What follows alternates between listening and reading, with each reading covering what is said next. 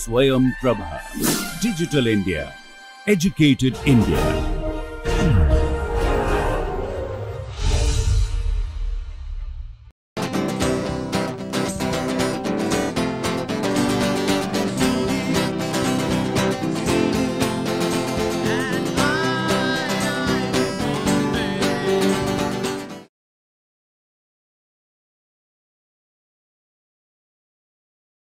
Last time we have defined divided difference and proved some of the properties of it.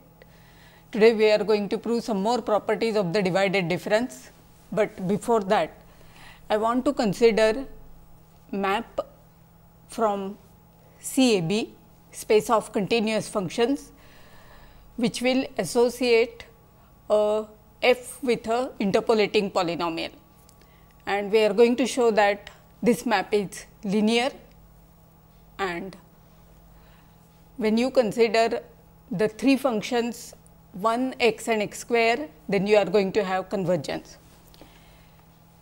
So, we look at a continuous function defined on CAB, x 0, x 1, x n, these are n plus 1 distinct points in the interval a b.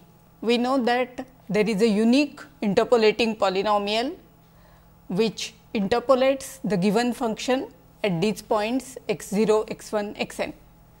In fact, that interpolating polynomial is given by summation I goes from 0 to n f x I L I x. So, this is the Lagrange form. Now, consider map I n from CAB to CAB, which will associate our function f to the interpolating polynomial. Now, it is easy to see that this map is linear, and by that we mean that I n of alpha f plus g, where f and g are continuous functions belonging to CAB, alpha is a real number, is equal to alpha times I n f plus I n g. P n approximates, P n interpolates the given function at n plus 1 points, it is a polynomial of degree less than or equal to n. Q n interpolates g, then when you look at alpha p n plus q n, its value at x j, that is going to be equal to alpha f plus g at x j. That means, alpha p n plus q n is going to interpolate alpha f plus g. Since p n and q n are polynomials of degree less than or equal to n,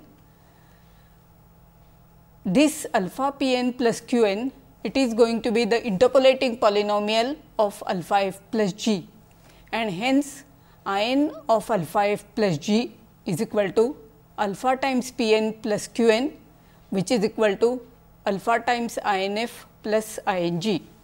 Now, look at the three functions f x is equal to 1. In fact, the interpolating polynomial, they reproduce the polynomials. So, when f x is equal to 1, interpolating polynomial will be equal to f for n bigger than or equal to 0. For the function f x is equal to x, I n f will be equal to f for n bigger than or equal to 1, and f x is equal to x square, that means I n f will be equal to f for n bigger than or equal to 2. And hence, for these three functions, norm of I n f minus f, its infinity norm will tend to 0 as n tends to infinity. Now, recall Kurokin theorem. In the Kurokin theorem, it was that if you have a sequence of maps which are linear and which are positive, such that there is convergence for three functions 1 x and x square. In that case, there is going to be convergence for all continuous functions. In fact, when we wanted to show that the Bernstein polynomials converge to f in the infinity norm, it is Kurokin theorem which we have used. Now, we have a new I n, new map I n, which is linear, which converge in for three functions 1 x x square, but it is not going to be positive. So, we can look at a simple example. Look at f x is equal to x square, x belonging to interval 0 to 2. So, clearly f x is bigger than or equal to 0 on this interval. Now, I am going to look at interpolating polynomial. So, the graph of function will be something like this. So, here you have got at 2 it is going to take value 4. If I take my interpolating points to be 2 and 1. So, I choose x 0 is equal to 1 and x 1 is equal to 2, and then I consider the linear polynomial. So, I look at P 1, a polynomial of degree less than or equal to 1, such that P 1 at x 0 is equal to f x 0 and P 1 at x 1 is equal to f x 1. We know that it is going to be the straight line passing through the point x f x corresponding to value 2 and value 1. In fact, we can write P 1 x explicitly. It is going to be equal to f at 1 is equal to 1, f at 2 is going to be equal to 4. So, P 1 x will be given by 4 into x minus 1 plus 1 into 2 minus x. So, that when x is equal to 2 it is 1, when x is equal to 2 it is going to be equal to 4, and when x is equal to 1 then it is going to be equal to, so it should be 1 minus x. You want that P 1 at 2 should be equal to 4. So, it will be at 2 it is going to be 4, at 1 it will be 1. So, it is 4 into x minus 1 plus 1 into 2 minus x. So, that is going to be equal to 3 x minus 2. So, our P 1 x is 3 x minus 2. P 1 x will be less than 0 if x is less than 2 by 3. So, even if f x is bigger than or equal to 0, P 1 x need not be bigger than or equal to 0, and hence you have the Karolkin theorem. It needs the function to be, the map to be positive, which is not the case, and hence it is not applicable. In fact, I had said that for the interpolating polynomial there is going to be problem about the convergence, that for not for all continuous functions your interpolating polynomials they are going to converge. So, the map is, it reproduces polynomials, and hence we are going to have convergence for all polynomials. It will be a linear map, but it will not be positive map. So, now let us get back to the properties of divided difference. So, the divided difference is defined as, look at the coefficient of x raised to n in the interpolating polynomial p n x. There is a unique polynomial p n such that p n x j is equal to f x j. So, whatever is the coefficient of x raised to n, that is going to be our divided difference based on points x 0, x 1, x n. Now, last time we saw that if f is a polynomial of degree m which is less than n, then the divided difference is going to be 0, because If f is a polynomial of degree m which is less than or equal to n, then in the interpolating polynomial is function itself. F being a polynomial of degree m, it will be of this form: a0 plus a1x plus am x raised to m. To that we add 0 into x raised to m plus 1 plus 0 into x raised to n. So, the coefficient of x raised to n is going to be 0. So, this was the first property. Second property is it does not depend on the order of x0, x1, xn, and the third is important property, which is the recurrence formula, that the divided difference based on n plus 1 points is expressed as difference of two divided differences based on n points divided by xn minus x0. Then the value of divided difference in terms of function values is given by this formula, where wx is function x minus x0, x minus x1, x minus xn. So, these were the four properties which we proved last time. Now, today we are going to prove another property, and that is the linearity of the divided difference. So, if you consider f and g to be two functions and alpha to be a real number, then the divided difference of alpha f plus g will be alpha times divided difference of f plus divided difference of g. Let P n interpolate function f at x j, Q n interpolate g at x j. We have already seen that alpha P n plus Q n interpolates alpha f plus g. Now, divided difference of alpha f plus g will be coefficient of x raised to n in alpha P n plus Q n, and that will be alpha times coefficient of x raised to n in P n plus coefficient of x raised to n in Q n. So, here this beta actually it should be 1. So, it is linearity of the divided difference.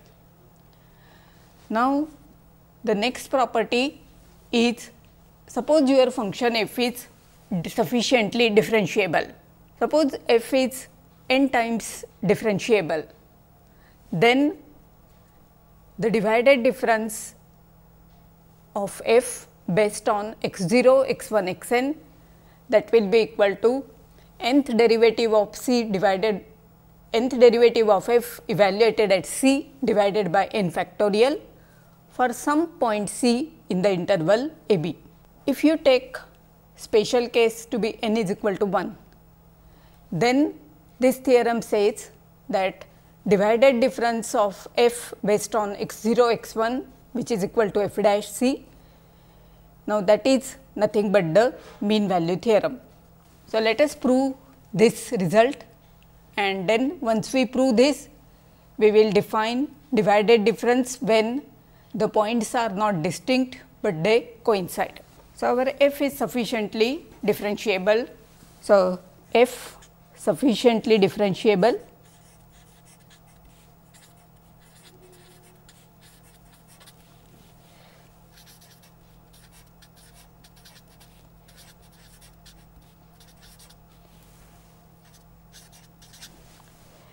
x0, x1, xn. These are distinct points in the interval a b. P n at x j is equal to f at x j, j is equal to 0, 1 up to n. So, let me define E x to be difference of f minus P n. We assume that f is n times differentiable.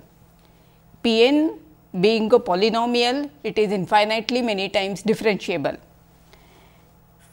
Because of the interpolation condition, E of x j will be 0 for j is equal to 0, 1 up to n.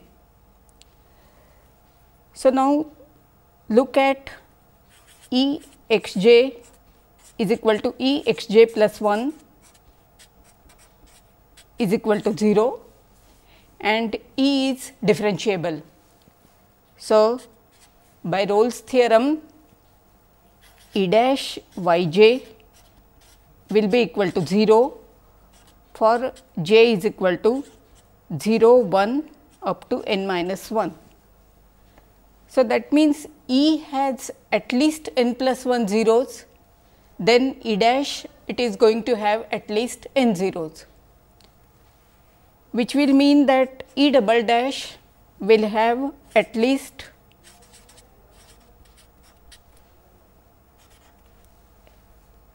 n minus 1 zeros. E has at least n plus 1 zeros, E dash has at least n zeros. So, E double dash will have at least n minus 1 zeros, and when you continue the argument E n, this will have at least 1 zero. So, suppose E n at C is equal to 0 for some C. Now, we will look at the nth derivative of E. E n x will be equal to nth derivative of f minus nth derivative of P n. P n is a polynomial of degree less than or equal to n. So, its nth derivative is going to be constant, and then so we have E x is equal to f x minus P n x, E n at C is equal to 0, P n x is a polynomial of the form a 0 plus a 1 x plus a n x raised to n. When you consider nth derivative of P n, that is going to be n factorial into a n, and by definition of divided difference, a n is nothing but divided difference based on x 0, x 1 up to x n, and thus we get f n c minus P n its nth derivative at C to be equal to 0, which will give us f of x 0, x 1 up to x n to be equal to nth derivative of f evaluated at C divided by n factorial. So, this is the generalization of mean value theorem. In order to define the divided difference, we do not need a function to be differentiable, we do not even need it to be continuous, but if it happens to be n times differentiable, then the divided difference is going to be nth derivative evaluated at C divided by n factorial. Now, we said that there exists C in the interval a b. In fact, C will be in the smallest interval which contains our interpolation points x 0, x 1, x n. Because when you look at the interpolating polynomial, what comes into picture is our interpolation points x 0, x 1, x n and value of function f at those points. So, now the divided difference is equal to f n c divided by n factorial, where C lies in the smallest interval which contains x 0, x 1, x n. If your points x 0, x 1, x n these are ordered, then that interval is going to be closed interval x 0 to x n. If your x 0, x 1, x n they all coincide, they are all equal, then our interval is a single point, and then it seems logical to define the divided difference based on x 0 repeated n plus 1 times to be f n x 0 divided by n factorial. So, f of x 0, x 1, x n is equal to f n c by n factorial, C belonging to smallest interval containing x 0, x 1, x n, and hence you define f of x 0, x 0, x 0 repeated n plus 1 times to be equal to f n x 0 divided by n factorial. We want to show another property of divided difference, and that is the continuity of the divided difference. Our divided difference f of x 0 x, this is going to be equal to f x minus f x 0 divided by x minus x 0 if x is not equal to x 0, and f dash x 0 if x is equal to x 0. Our function f is defined on interval a b, and let us assume f to be differentiable, so that we can talk of f dash x 0. Now, you fix x 0, then f of x 0 x, this becomes a function of x. Our claim is that if you consider g x to be equal to f of x 0 x, x 0 fixed, this g is going to be continuous, because when you consider value of x not at x 0, then f x minus f x 0 divided by x minus x 0, f being a continuous function. So, we have got quotient of two continuous functions, and at x 0 we have limit x tending to x 0 f x minus f x 0 divided by x minus x 0, that is f dash x 0. So, that proves continuity of f x 0 x, and now consider the higher order divided difference. If x 0 and x 1 are fixed, the divided difference based on x 0 x 1 x, it is same as divided difference based on x 0 x x 1, because it is independent of order. Now, this will be equal to, by recurrence relation, f of x 1 x or x x 1 minus f of x 0 x divided by x 1 minus x 0. We have already seen that this divided difference is continuous, this divided difference is continuous, you are dividing by a constant. So, this divided difference will be continuous, and in general by induction, if you look at divided difference based on x 0, x 1, x n, x, that is going to be a continuous function. Now, we want to look at building of polynomials.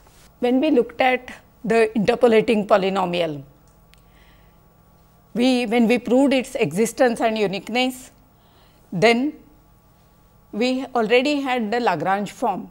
Explicitly, we had written p n x using Lagrange polynomial.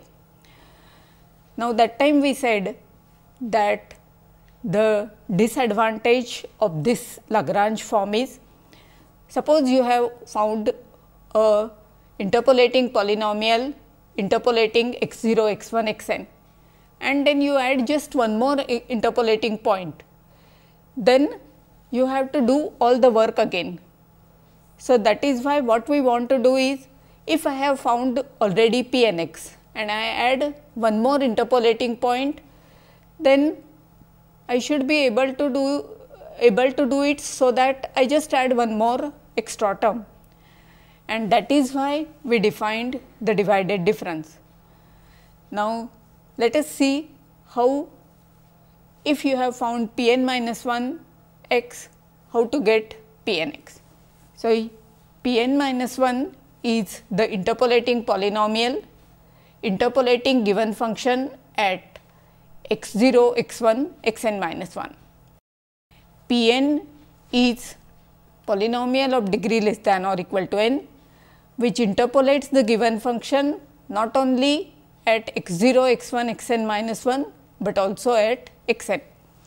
And our claim is that P n x will be equal to P n minus 1 x plus this extra term. So, now we are going to prove this, and then from that we can write the Newton form for the Lagrange polynomial. So, we have got P n minus 1 x j to be equal to f x j for j is equal to 0, 1 up to n minus 1. P n at x j is equal to f x j for j is equal to 0, 1 up to n. If I look at P n x minus P n minus 1 x, this is going to vanish at x 0, x 1, x n minus 1 at the common zeros. P n at x j will be equal to f x j is equal to P n minus 1 x j for j is equal to 0, 1 up to n minus 1. So, we are going to have factors x minus x 0 up to x minus x n minus 1. Now, these are n brackets. So, right hand side this will be a polynomial of degree n. P n is a polynomial of degree less than or equal to n, P n minus 1 is a polynomial of degree less than or equal to n minus 1. So, here what we will have will be a constant alpha, a constant. So, P n x minus P n minus 1 x, it has got this form. Now, let us calculate what is alpha. So, alpha is coefficient of x raised to n on the right hand side. Coefficient of x raised to n on the left hand side will be P n minus 1 is a polynomial of degree less than or equal to n minus 1. So, coefficient of x raised to n on the left hand side will be coefficient of x raised to n in P n x, because there will be no contribution from P n minus 1 x. But coefficient of x raised to n in P n x is nothing but f of x 0, x 1, x n, the divided difference.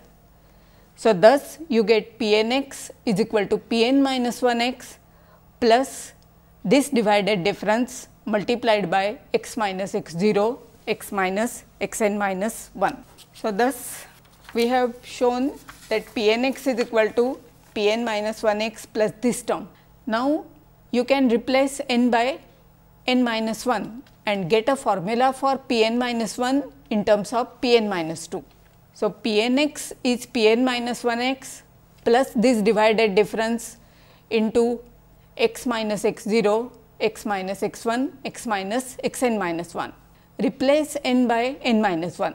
So, you will get P n minus 1 x is equal to P n minus 2 x plus you are replacing n by n minus 1. So, you have got this divided difference into x minus x 0, x minus x n minus 2, which gives us P n x to be equal to P n minus 2 x plus these two terms. So, you can continue this process and then you can have P n x to be equal to f x 0 plus f of x 0 x 1 x minus x 0 plus this term. So, we have got the power form which is P n x is equal to a 0 plus a 1 x plus a n x raised to n. Now, we have got another form. So, you have P n x is equal to a 0 plus a 1 x plus a n x raised to n, and then we have P n x is equal to f x 0 plus f of x 0 x 1 x minus x 0 plus f of x 0, x 1, x n, x minus x 0, x minus x n minus 1. So, it is of the form alpha 0 plus alpha 1 into x minus x 0 plus alpha n into x minus x 0, x minus x n minus 1. So, this is known as Newton form.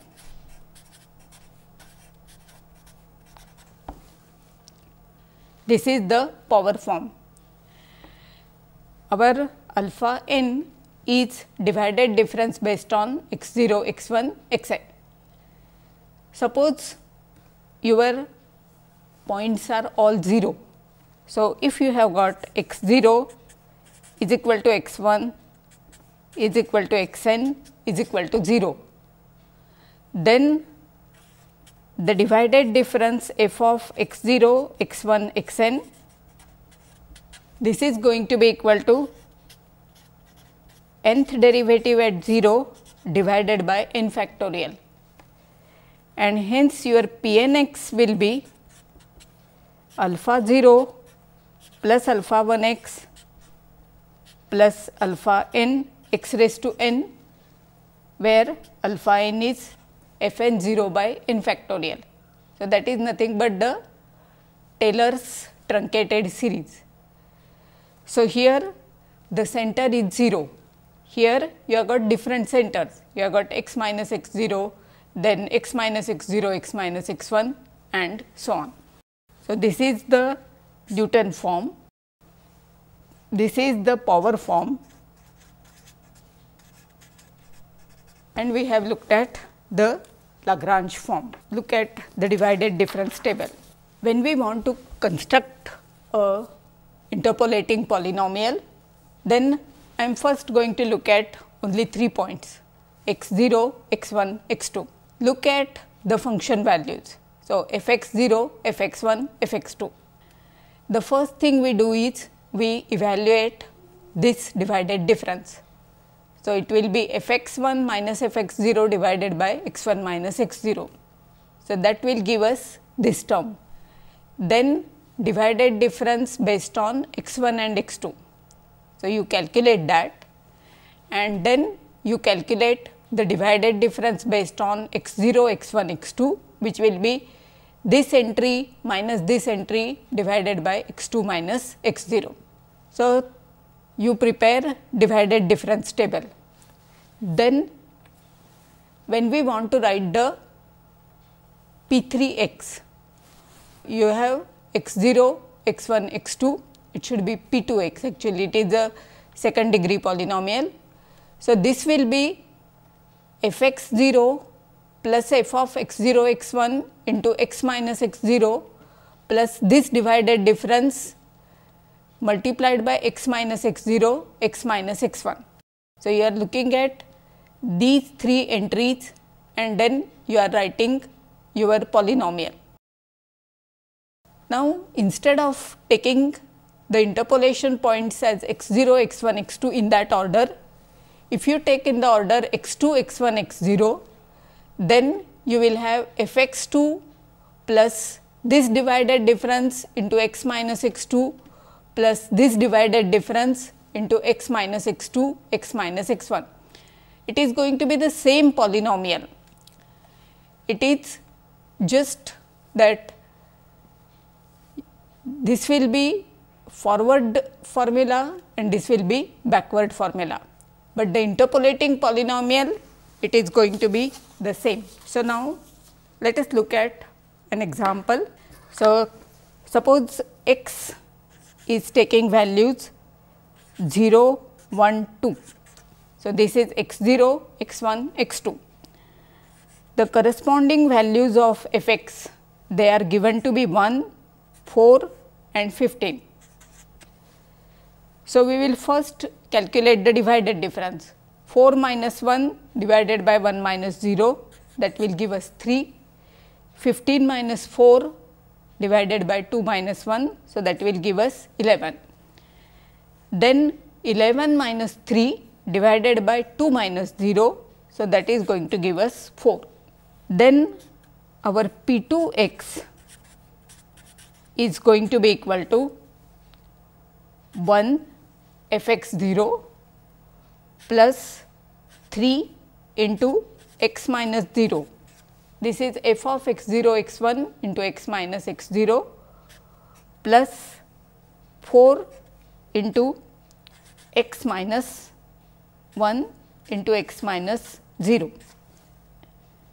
So, this is our P 2 x, that is f x 0 plus f of x 0 x 1 into x minus x 0 plus f of x 0 x 1 x 2 into x minus x 0 x minus x 1.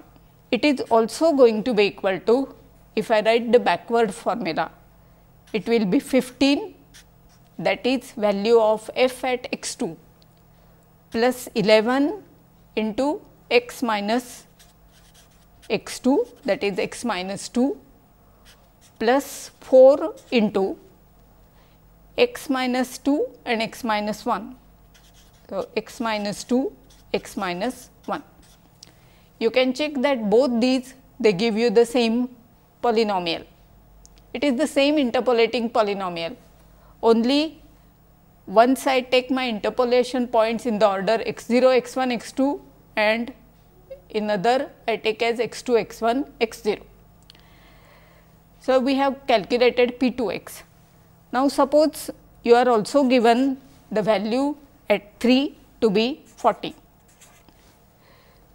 So, now what we will do is we will complete the divided difference table. So, now first the divided difference based on 2 and 3. So, that will be 40 minus 15, that is going to be 25 divided by 3 minus 2. So, this I am adding extra. Then 25 minus 11, that is going to be 14 divided by 2. So, that will be 7, and then 7 minus 4 divided by 3 minus 0. So, that is going to be 1. So, we added 1 extra interpolation points, and these are the entities which we calculated. And then our P 3 x will be equal to P 2 x plus this new divided difference 1 and then multiplied by x minus x 0, x minus x 1 and x minus x 2.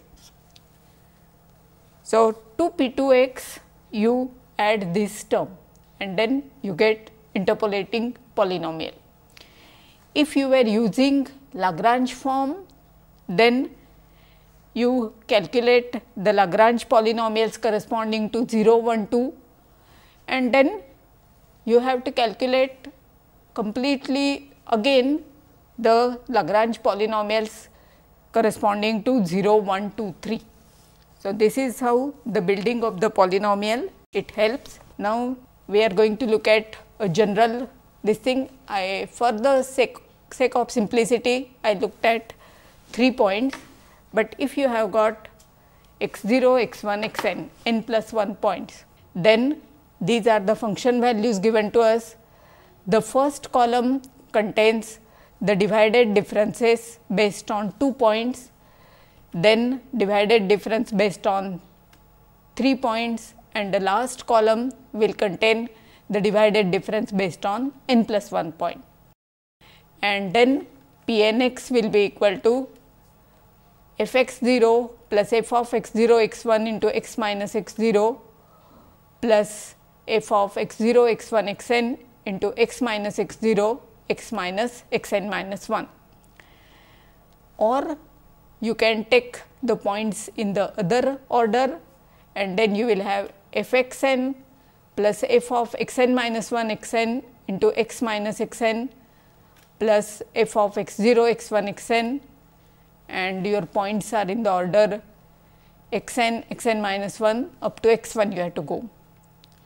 So, that is going to be the backward formula, and in compact form you can write it as summation r goes from 0 to n x minus x 0, x minus r minus 1 and the divided difference based on x 0, x 1, x r. Remember always, if you are going here up to x r, you are multiplying up to x minus x r minus 1. Here in the backward formula, it will be f of x s plus 1 x n, or if you want x n minus 1 and then go up to s, and then you multiply by x minus x n minus 1, x minus x s plus 1. So, this is a forward formula and this is a backward formula.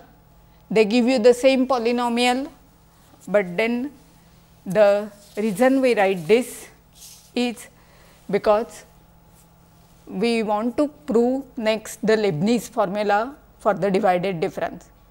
So, that is why I wanted to write it in this form. So, now let me recall the Leibniz rule for the derivatives. F into g. See, we are considering various properties of the divided difference. We saw what is the divided difference of alpha f plus g. So, that is the linearity. Now, suppose you have got functions f and g. You take their product. What can one say about the product, divided difference of the product? There is a relation between divided difference and the derivatives. If your points are identical, then the divided difference based on x 0 repeated n plus 1 times, that is nothing but f n x 0 divided by n factorial. And for the derivatives, we have got product rule. So, whether such a product rule exists for the divided difference, and the answer is yes, and that is where we will need the forward formula and the backward formula. So, let me recall the divided Leibniz rule for derivatives.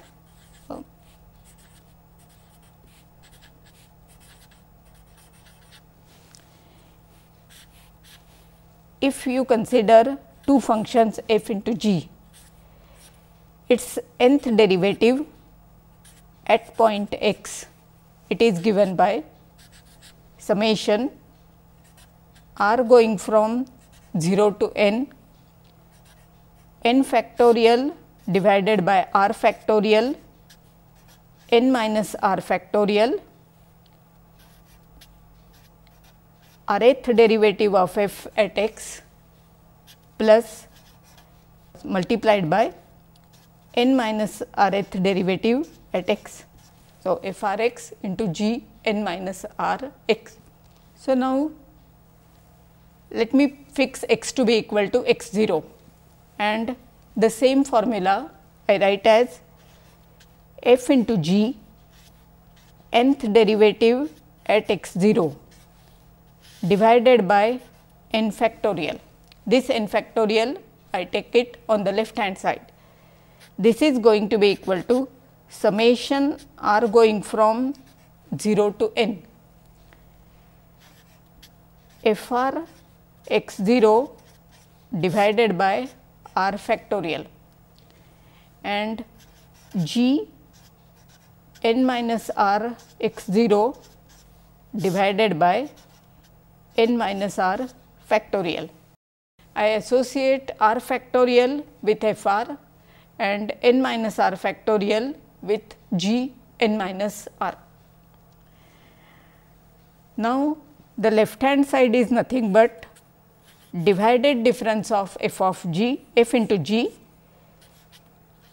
x 0 repeated n plus 1 times is equal to summation r going from 0 to n divided difference of f based on x 0 repeated r plus 1 times and g divided difference of x 0 repeated n minus r plus 1 times. So, Leibniz rule for the derivatives, I am just rewriting in a different manner, that it is f into g, the divided difference based on x 0 repeated n plus 1 times, which is equal to summation r goes from 0 to n, divided difference of f when x 0 is repeated r plus 1 times, and divided difference of g when x 0 is repeated n minus r plus 1 time. Now, what we want to do is, instead of x 0 repeated n plus 1 times, suppose I have got n plus 1 distinct points x 0, x 1, x n. Then whether we have this divided difference is equal to f, and then here x 0, x 1, x r, and then here it will be x r plus 1, x n. So, that is one wants to see whether such a thing is possible. The question is whether f into g, its divided difference based on x 0, x 1 up to x n, whether it is equal to summation r goes from 0 to n f of x 0, x 1 up to x r, and g x r plus 1 up to x n. These are r plus 1 points, these are n minus r plus 1 points. So, instead of identical points, whether the formula is true for the distinct points. So, this is question, such a formula for the divided difference is valid. Now, the answer is yes. So, once again what we will do is, our divided difference is coefficient of x raised to n in the interpolating polynomial. We have got f and g to be two functions. So, we will look at their interpolating polynomials. So, suppose P n is interpolating polynomial of f interpolating at x 0, x 1, x n. For g, suppose you have got another polynomial q n which interpolates the given function at x 0, x 1, x n. Now, if I look at product f into g, so similarly I will look at the product p n x into q n x.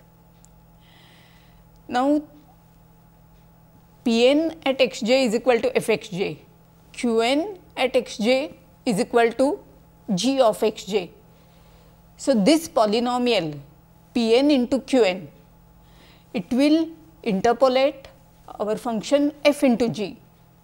So, we have got product f into g at x j is equal to f x j into g x j, f x j is equal to p n x j, g of x j is equal to q n of x j. So, thus p n into q n will be a polynomial which will interpolate the product function. But then we do not want just a polynomial which interpolates, but we are interested in the degree. P n is a polynomial of degree less than or equal to n, g n, q n is a polynomial of degree less than or equal to n. When I take its product, it will be a polynomial of degree less than or equal to 2n, whereas for the divided difference of f into g, I will need a polynomial of degree less than or equal to n. So, we will see next time how to do this. So, the next time we are going to first prove the Leibniz rule for the divided difference, and then we will consider the error in the interpolating polynomial. I had said earlier that the divided difference is also important in getting the error formula. This we are going to do next time. So, thank you.